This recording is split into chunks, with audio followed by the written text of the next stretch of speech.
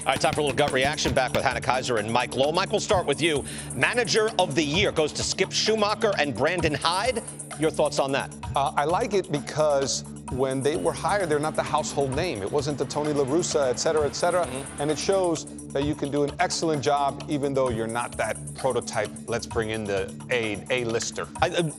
This is subjective. I think Brian Snicker would have gotten my vote. That's all I will say. There was an excellence all year long. I like to reward it. Even if it's obvious, I like to sometimes give it to that manager. I do like that because it does feel like often the award just ends up being a which team overperformed award. And just because Brian Snicker had a great team doesn't mean he's not also a great manager. But right. I do think, I think the reaction to Carlos Mendoza getting hired by the Mets has been a little bit like, who? But Skip Schumacher won it in his first year. So you know what?